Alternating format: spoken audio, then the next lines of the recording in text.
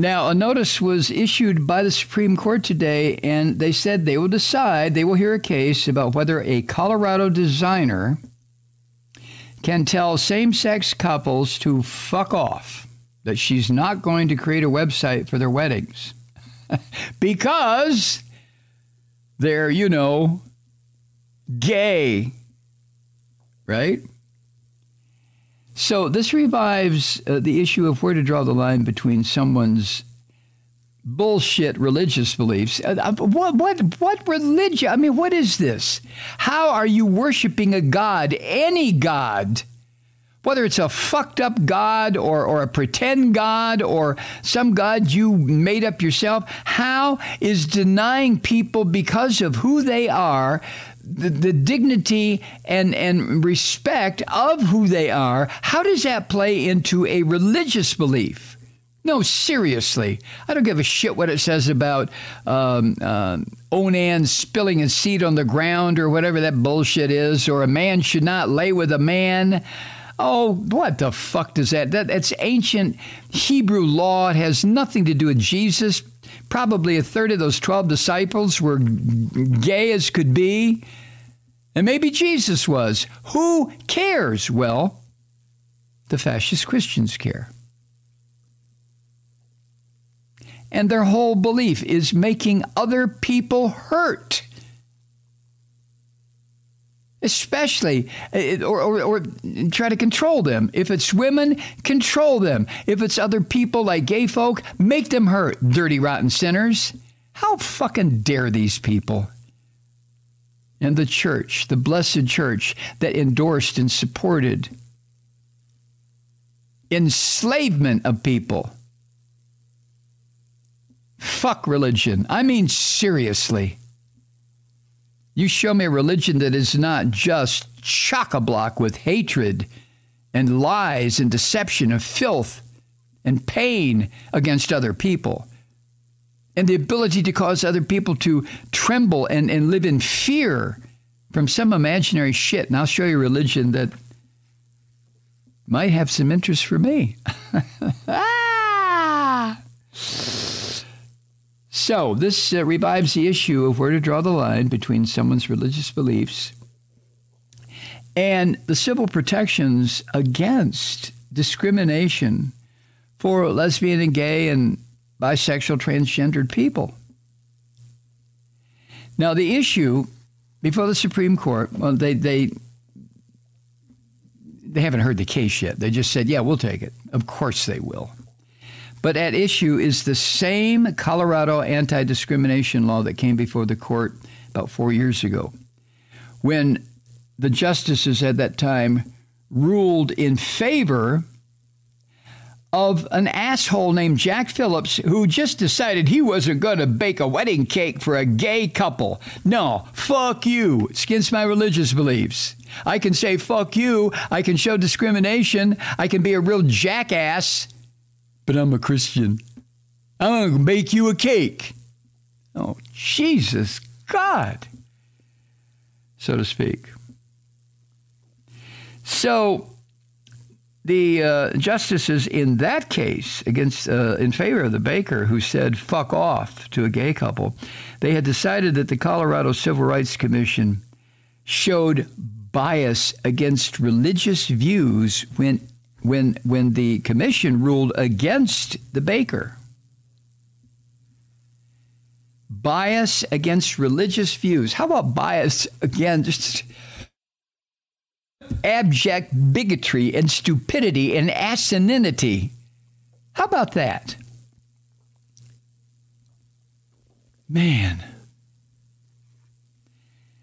But in that 2018 case, the Supreme Court did not resolve the larger question of when businesses may invoke religious objections in their refusal to publicly accommodate someone. You know, if you have a business, you're open to the public accommodations law, you can't discriminate against people because of their race or their ethnicity. I mean, that's what the law says.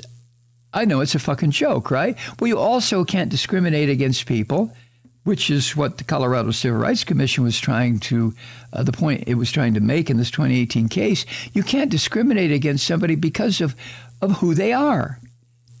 Now, the fascist Christian devils that run around this country claiming that they worship Jesus of Nazareth, which they don't. But it's not up to them to decide who they are going to follow the law with where it concerns the Public Accommodations Act. Well, okay, law's on the books. I'll go ahead and serve you because you're white and you look normal, but I'm not going to serve you because you're black and you look gay. What?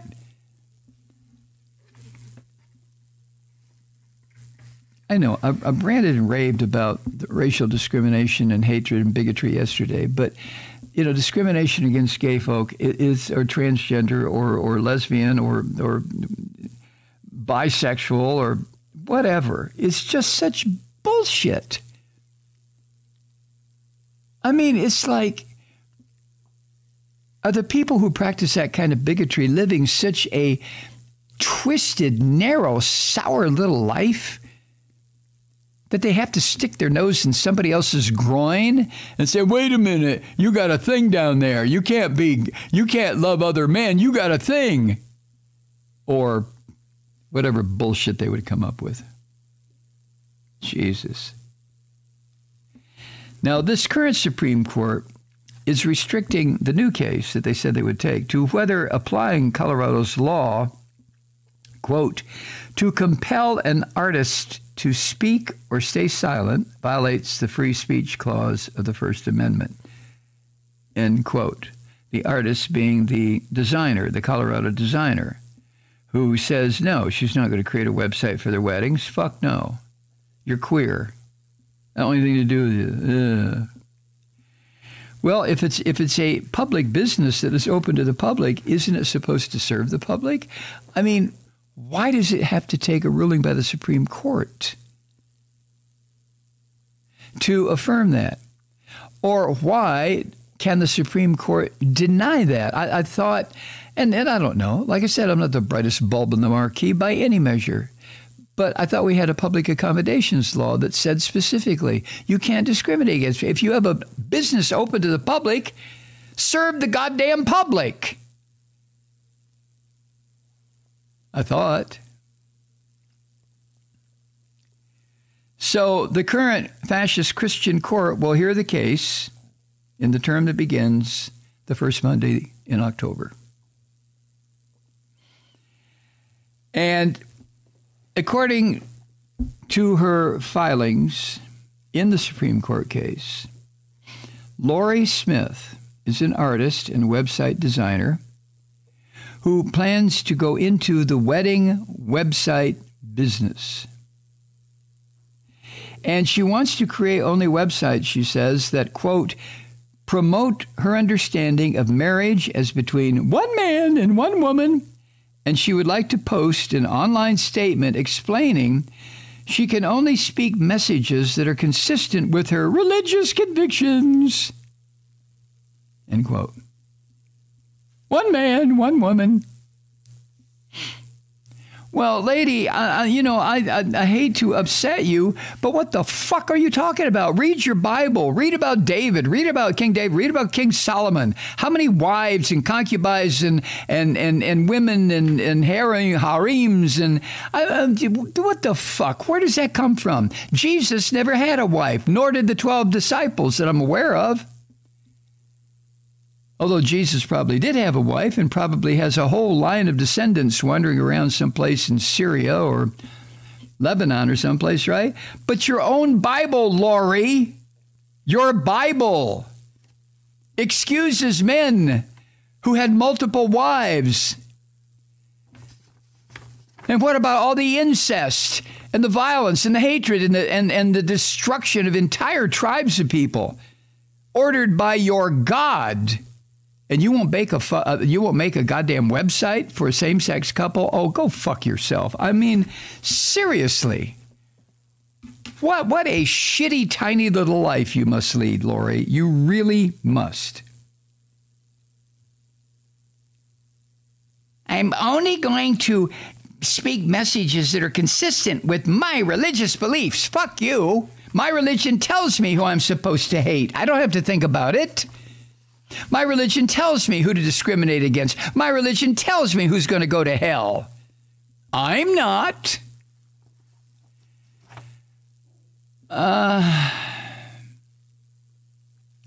But you see, Colorado's Anti-Discrimination Act,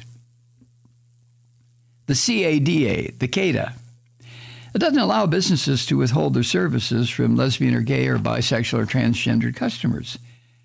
I mean, it just doesn't. The law is the law. But you see, to fascist Christians, there's no law. Civil law, fuck civil law. The only law comes from God. And according to these fascist Christians, God hates queers and gay folk and transgender and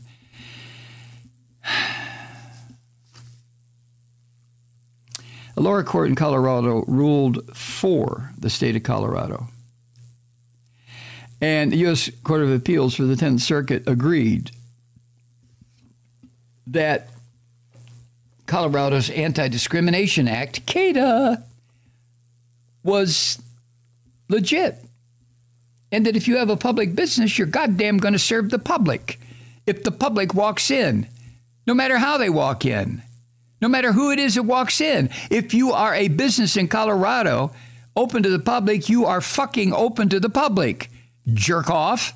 And if you're not open to the public, then you will suffer whatever penalty these laws have in Colorado. Or you can run screaming and pissing your pants to the Supreme Court. Ow, this violates my religious beliefs. The judge on the appeals court, Mary Beck Briscoe, wrote this, quote, Colorado has a compelling interest in protecting both the dignity interests of members of marginalized groups and their material interests in accessing the commercial marketplace, end quote, which just easily translates that the state of Colorado, in passing that law, wanted to protect people from the kind of horse shit that Miss Lori is demonstrating here as she runs pissing her jeans to the Supreme Court. Save me, save me. They're going to make me make a website for queers. Save me, save me. And not just that, but the judge said that Colorado also has an interest in protecting the rights of people, no matter who they are, to have access to the commercial marketplace. Like I said, if you are a business open to the public, then be open to the fucking public, not just that part of it you perceive to be worth your services because of their religious beliefs or who they have sex with or who they might want to marry or what color their skin is or what their language, their first language is. Bunch of hypocritical son of a bitches. Jesus. Hi, Truth Seekers. Mike Malloy here. As you know, we've switched formats and are now broadcast exclusively on the Progressive Voices Network. So that means you get fewer program interruptions, no corporate commercials, and lots of profanity. But our format change also means some of our radio listeners no longer hear the program. It's been a while since I mentioned our podcasts, so you may have forgotten that there is a way to listen to this program anytime you need a good dose of screaming. Visit MikeMalloy.com and subscribe to our podcasts. As a podcast subscriber, you can download the program to your mobile device and take me with you wherever you go. And if you have a friend who needs a dose of truth-seeking, you can give a gift subscription as well. That's MikeMalloy.com, and never miss a minute of the uncensored fun and frivolity.